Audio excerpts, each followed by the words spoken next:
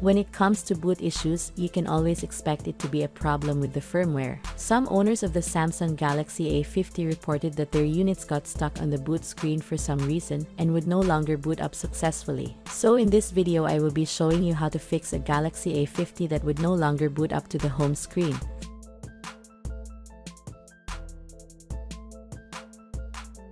First solution: wipe the cache partition. When a phone like the Galaxy A50 won't boot up successfully, it is obviously a firmware issue. There's only so much you can do with a phone that does not work properly, so the first thing that you have to do is to wipe the cache partition. This only requires the phone to boot into the recovery mode, and from there you can wipe the cache partition, but since you cannot turn your phone off, do this instead.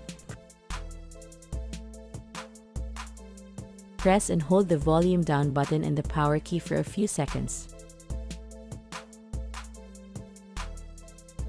When the screen turns off, release the volume down button and hold the volume up while also holding the power key. Once the Galaxy A50 logo shows, release both keys. Once you see a black screen with yellow and blue texts on it, you've successfully started the phone up in recovery mode. Now, using the volume down key, highlight the option Wipe Cache Partition and then press the power key to select it. Highlight Yes and then press the power key. When it's finished, the option Reboot System Now is already highlighted. Just press the power key to select it and restart your device. Wait for your phone to finish rebooting. If this is just a minor issue, then your phone should be able to boot up successfully. After this, however, if it's still stuck on the boot screen, then you have to do the next solution.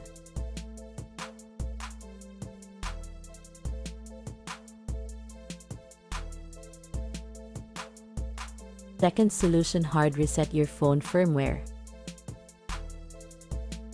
Issues can always be fixed by doing the reset, but the thing is that you may lose some of your important files and data, but as long as the firmware has not been tampered with, this procedure will make your phone work perfectly again. This is how it's done. Do what you did in the first solution to reach the recovery mode. Using the volume down key, highlight the option Y of data or factory reset and then press the power key to select it.